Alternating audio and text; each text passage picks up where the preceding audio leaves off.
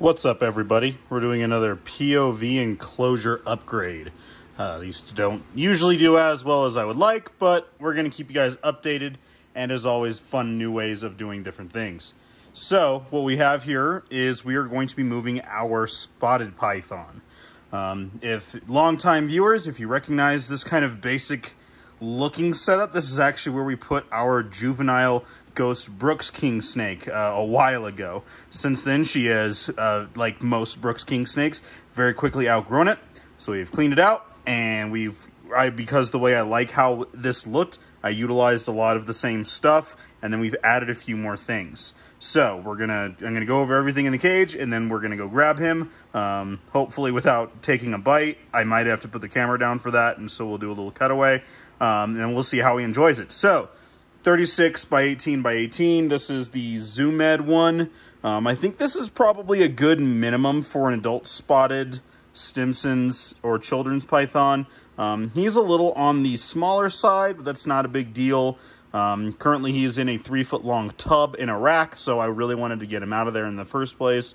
Really, that's just for my holdback juveniles, like within a couple years, and then they move on to bigger ones. So in this guy, we start with the substrate as usual. This is a mix of play sand, topsoil, and cypress mulch.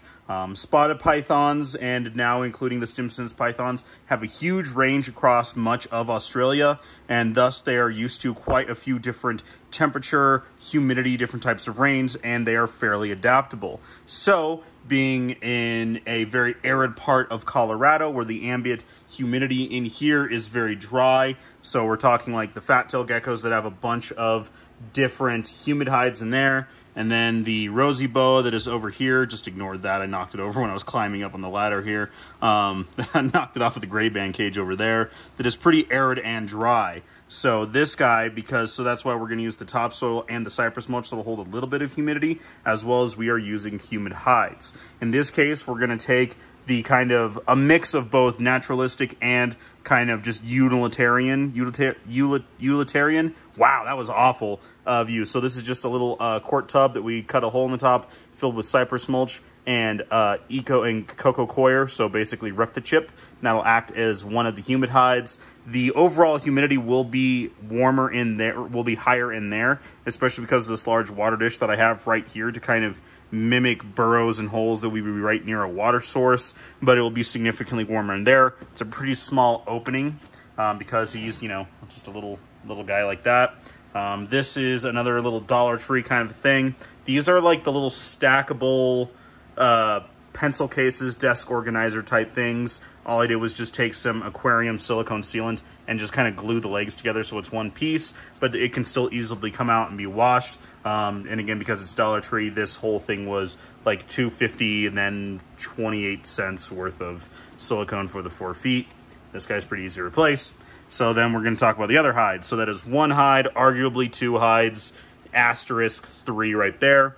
This big one that we use with the Brooks King snake, this is essentially an old aquarium thing, hence these cute little fuzzy guys. And this is all one very large hide, but it's definitely very secured and tucked away.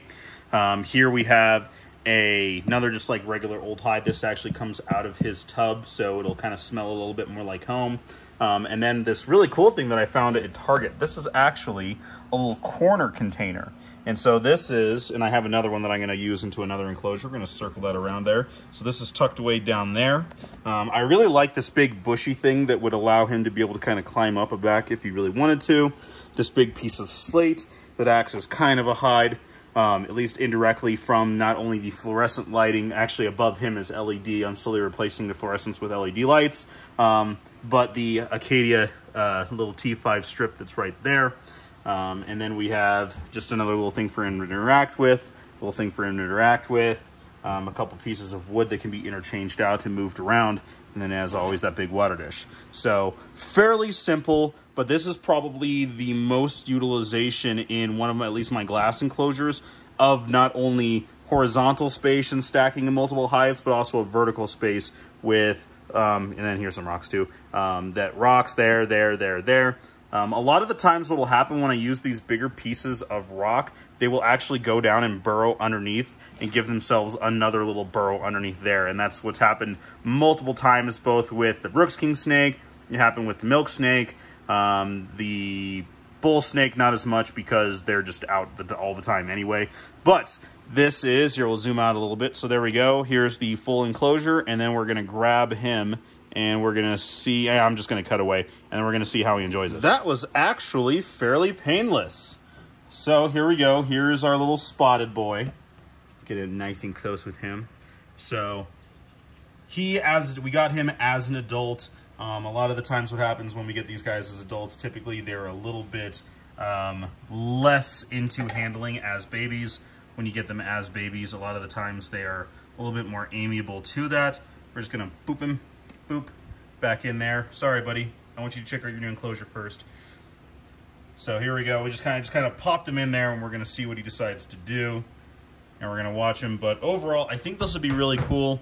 The Antaresia, or the pygmy, or the Stimson's children spotted pygmy pythons, that whole genus.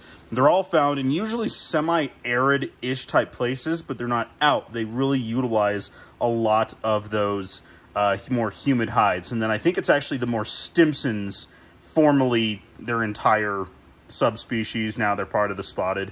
They are found in a little bit more tropical areas with a little bit more relative humidity, but we're just going to kind of see what he chooses to do.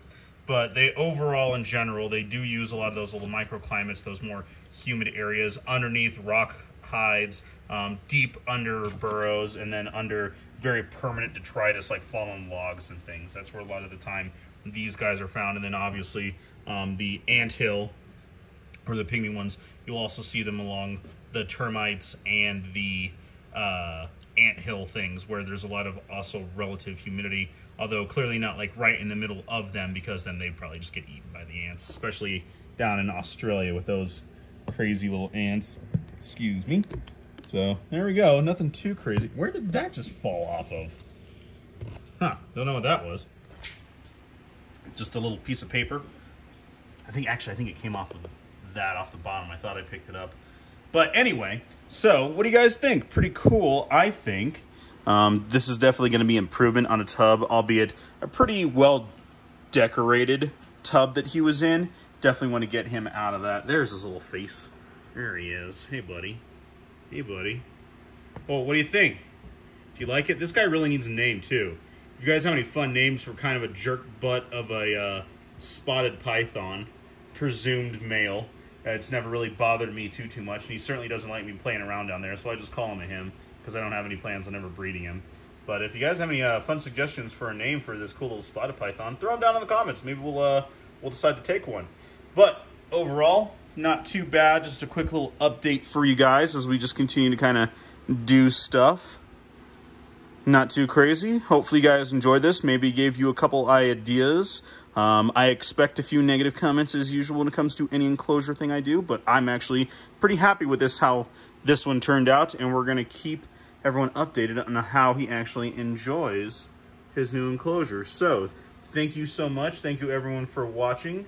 I'm going to put this in the playlist of other enclosures of enclosure upgrades, so you can see how we've done for other species, how we've improved, how I've admittedly thought I did correct research and did not, and explain in subsequent videos along those lines too, so you can see me kind of evolve and grow as a keeper as well. So if you want to check out that whole playlist, please do. Helps my YouTube algorithm.